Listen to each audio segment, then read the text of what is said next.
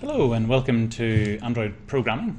This is a second year university module, and as part of it we're going to be looking at how do we create a 2D game within Android for the purpose of actually improving our programming skill. So for the module there'll be a series of different talks and lectures as we to go through it. This is the first one, is very much about actually introducing the module and defining the content of it, and most importantly how I hope people will engage with it in terms of learning. There'll be a second introductory talk, and this will talk more about the structure of the project and how it will be assessed. But for this one, we'll start off by really defining what the module aims to accomplish. What are the learning outcomes? And for this module, there is only really one significant learning outcome. It's a simple one. The module aims to improve your programming skills. That's the heart of the module. That's what it's about. That's what it wants to accomplish. How does it aim to go about doing that? Again, there's a reasonably straightforward and simple answer. We're going to develop, as mentioned, a 2D game running on Android. It'll be part of a large project, and the process of actually doing this, that will be the vehicle, the mechanism that we will use to improve our programming skill. For this module, there's no examination at the end, there's no assignments. It is simply based around the project. And the mark that you will get in the module will depend entirely upon your contribution, the quality of the code that you actually submit and contribute to the project. So we'll kick off with a few things about me. You're going to see quite a lot of me in terms of the modules we go through. So I'll define a little bit about my approach to education. It'll become apparent, but might as well set it out here at the start. So first of all, whenever we're together in lectures, I don't want to spend that time lecturing in the sense of just simply talking at you for an hour. I don't think that's a useful use of any of our time. So all of these videos are recorded. You can view them as many times as you want at your leisure. So when we're together in a lecture, we'll do activities. We'll look at code fragments, we'll dissect previous projects, we'll do some small exercises, things like that, and we'll have the odd 5 or 10 minute mini lecture if there's something important that we want to focus particularly on. I really do want to hear your thoughts, your opinions, the things you find challenging, the things you find easy. So my role is to try to structure things in a way that helps you learn. If I'm to do that effectively, I need to understand what you get, what you don't get. So please do always feel free to let me know about how you're getting on. You'll see in lectures, or if you pop along to some of the advisories, that I like to ask questions. So I'll ask you a lot of questions. But generally speaking, I don't like questions that are right or wrong, true or false, yes or no. They're often not interesting questions. I'd much rather ask questions that are open-ended, where you can have a position on something and you can talk about why you have that position on something. And if we get the views of a couple of people, we can get a feeling for the diversity, the range of different positions and views that people have on it.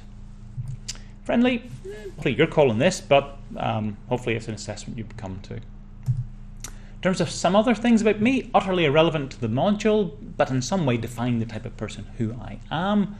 So I have a collection of Intel processors. You can probably just see them behind me up in the wall. I grew up in the era of when home computers first came about. So in terms of your Commodore 64s, your Sinclair Spectrums, or in my case the Oric 1, so the first home computer I had.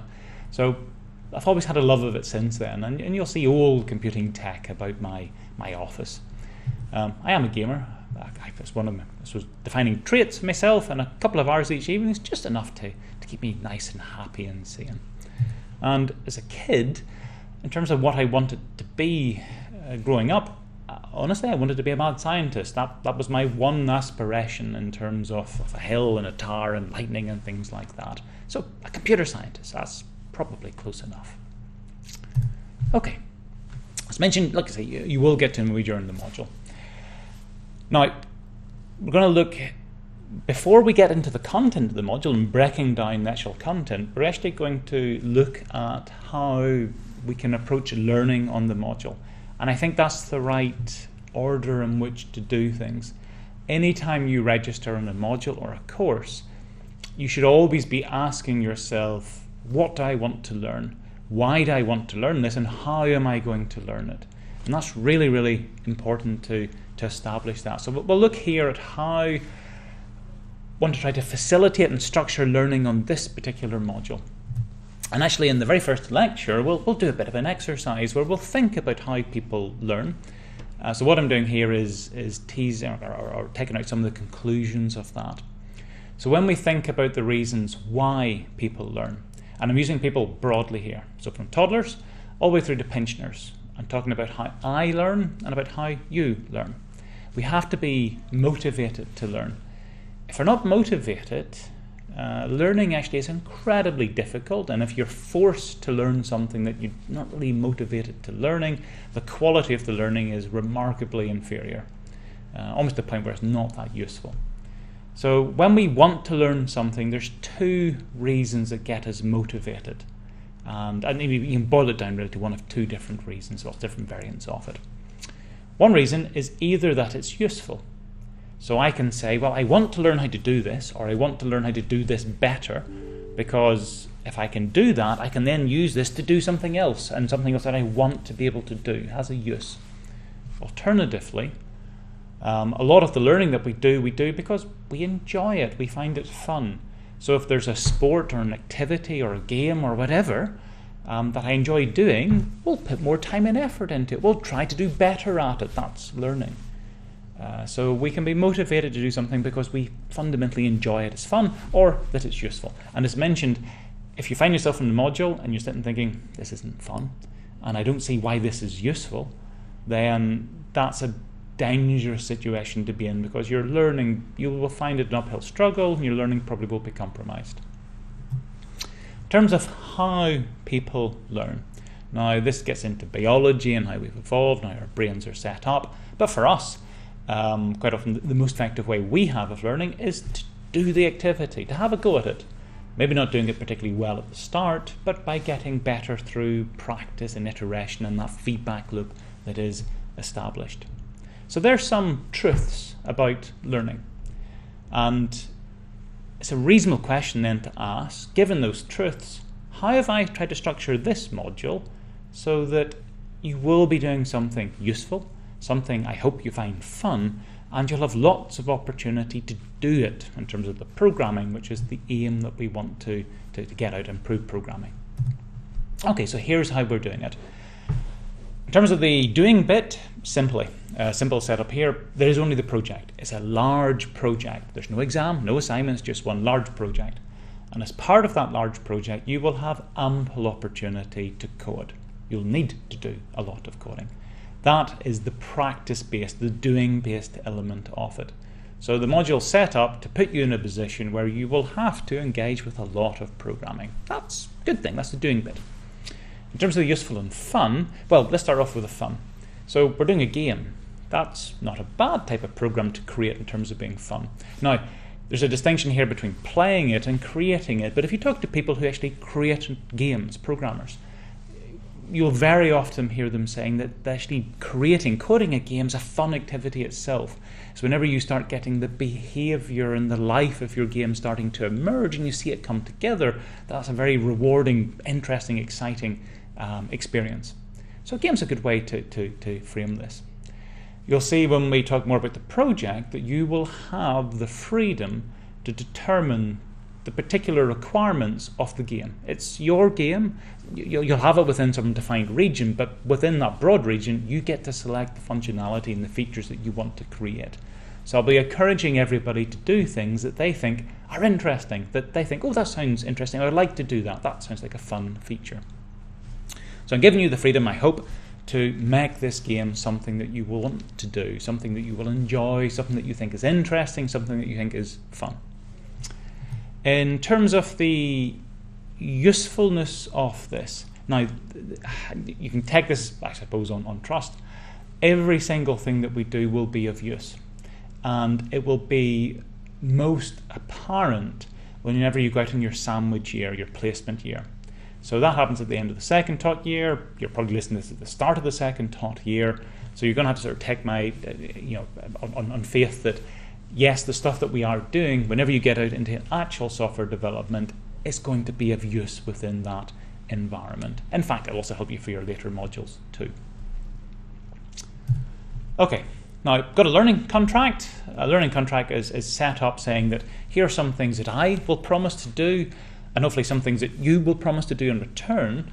And the nice thing about the learning contract is that if we both adhere to it, we both stick to it, then in 99.9% of cases we'll have a positive outcome in terms of people getting good, decent marks on the module. So here's what you can expect of me. I'm here to help. My role is to try to help you learn, to facilitate your learning. So as part of that, I'll always be supportive. I will not be judgmental. There is no such thing as a silly question. It doesn't exist. So if you're not certain about something, if you're sitting thinking, I really should know this, maybe we did it in first year, but I don't get it, look, don't be worried about it. Come, talk to me. If we can get over that, then whatever's blocking you, then that lets you progress. So I'll always be supportive, I won't be judgmental. Within lectures, as mentioned, I'm not going to stand up there and talk at you. We want to do more interactive things. Always very happy to answer questions within lectures. If something isn't clear, ask away. If you want to ask me a related question to it, ask away. And when the projects are handed in at the end, now you'd expect nothing less of me or any other academic. All of the assessment will be fair, it'll be honest, it'll be consistent. And this is across teams and also for each member within each team. So we will do that properly at that particular assessment point. So what am I asking of you in return? There's only two things. First one, you'll come along to the lectures and I'll be sending out videos, for example, each week. I'll be occasionally sending out things I would like you to look at, some demos. I'm assuming that in the majority of this stuff that's sent out, you'll find the time to go through the videos, to read the material, to explore the examples. There'll be some weeks you'll be busy with other modules and hand-ins and things like this, but most weeks you should be free to do that, and I'm assuming that's what you will do. Most importantly, you'll work consistently on the project. So this is a year 3 module. The project will run for 23 weeks. 24th week is going to be assessment. Now, if you work a small number of hours each and every week on the project, it'll be a doddle. You will go through it, you'll build up a nice size project at the end, fantastic.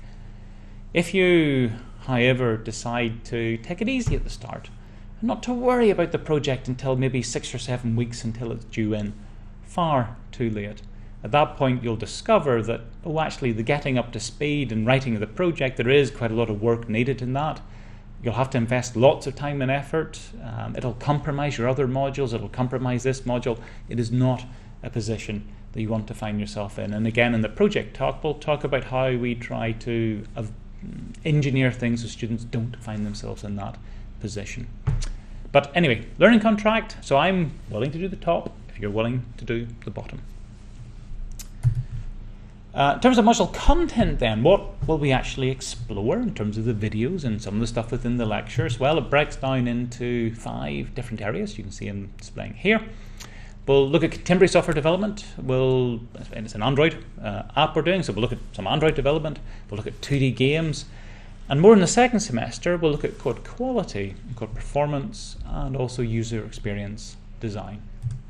So to delve briefly into these, so when we're thinking about contemporary software development, that'll be in terms of coding techniques, it'll be in terms of testing techniques, it'll be in terms of agile and lean development techniques. And you'll be using an agile process to actually create your project done over a number of sprints. And I'll be asking everybody to focus on a small number of agile and lean principles, but to do them well. If you do them well, it gives you a really nice foundation to build the more sophisticated agile and lean principles on top of that. So as mentioned, it is an Android app, so we have to learn something about Android. Android is massive, truly massive. We could spend the entire course and then a good bit more simply going through the APIs, looking at all the features that are available. We're not going to do that. Instead, we're going to focus on the bits of Android that we need to create a game. So in terms of a little bit about the app lifecycle, how apps are created, put together, resources, getting input, getting output, that type of stuff. If you want to put in features that use some of the other things, you want to access the camera and pull stuff in or do network-related materials, again, there's a load of stuff up there you can access and then incorporate into your project. But you'll do that in your own steam. Likewise, it's a game. So we've got to look at a number of game-related aspects. So in this case, we'll look at some architectures that games use. We'll look at graphics in terms of how do you display and transform images, do things like particle systems. We'll look at artificial intelligence, about how you give behavior and life to the entities within your game. We'll look at collision detection, collision response, and so on. The things that we need to bring a game to life. More in the second semester then, we'll delve into code quality and code performance. We'll have a look at how we can identify and what makes good quality code and how we can actually improve the quality of the code that we write.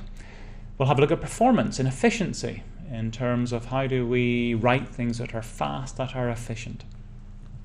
And then finally, again more in the second semester, we'll touch upon user experience design. It's a big area. It's almost like a philosophy in terms of its approach. It's about putting the user of the software first and foremost in everything and not thinking about things from the developer's perspective, but always from the user's perspective. And that's the right perspective to adopt. So we'll look at different elements to that. Now, you'll find more information on the course content and the learning approach, the learning contract, a weekly breakdown of what we're going to be doing, and also the project and things like this in the module handbook. It's about 20 odd pages long.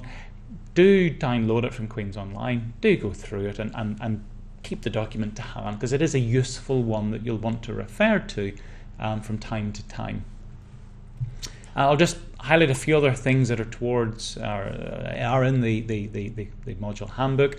But in terms of recommended reading, there's a couple of textbooks that are recommended. The third edition of the Beginning Android Game should be a good one, due out early 2017. It's worthwhile getting these because they are useful reads. But alongside those, you will find a wealth of material online. In terms of either the Android APIs and all of the examples that they've got set up for that, in terms of other sites doing tutorials, videos on YouTube, there's no shortage of things that you can tap into and actually access. In terms of lecture times, important dates. So for first semester, we're going with 2 lectures a week in terms of providing the material and a bit of the structure around the module. There'll be a drop-in advisory in one of the labs. You can see the times there. Each week I'll be sending out some open office hours. You want to pop along to me to go through the project. It'll differ a bit from week to week, just depending when I'm free during that week.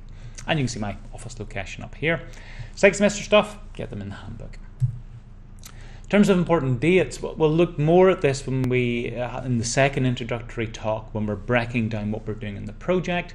But just to highlight here in the first semester, there's an early submission about getting into teams and submitting in the types of game you want to create, and then a more significant submission later on to check that all teams are getting up to speed. By the second semester, you're up to speed. You're working on each of the sprints that are delivering real features, I suppose, to your game. Up to week 11 is submitted in. Week 12 there'll be some assessment activities on it. But as mentioned, you'll get more information on this in the handbook and more in the second introductory talk. So, I want to end this with pointing or directing you to another document that's available in Queen's Online, but this is another useful one. It contains advice from previous students who have gone through what you will be going through. So at the end of each delivery of the module, I say to the students in the last lecture that have a think back. What went well? What didn't go well? If you were to do it again, what would you do differently? If you wanted to offer some words of wisdom to next year's cohorts, what would they be? So this document captures the words of wisdom from previous students. It's worthwhile going through this because they have provided this advice to you, and you have an opportunity either to avail of the good advice they offer or to avoid some of the mistakes that they said that they were aware of and they would want to avoid again. It's very easy to go through the document, to read every single thing and think, yeah, that makes sense, it's all good. The difficult bit is not appreciating that it's good advice. The difficult bit is actually acting upon that advice and saying to yourself, okay, what am I going to do? How am I going to act to make sure then that I am in alignment with that advice. So certainly please go through this, but think about how will it change, how is it going to set, how is it going to define your behaviour. Takeaways, 3 of them for this here. So aim of the module is to improve our programming skill. We'll do this through a large project. In terms of the details of the weekly content of the project, the assessment and all of that type of stuff is all in the module handbook, so do go through and have a read of that.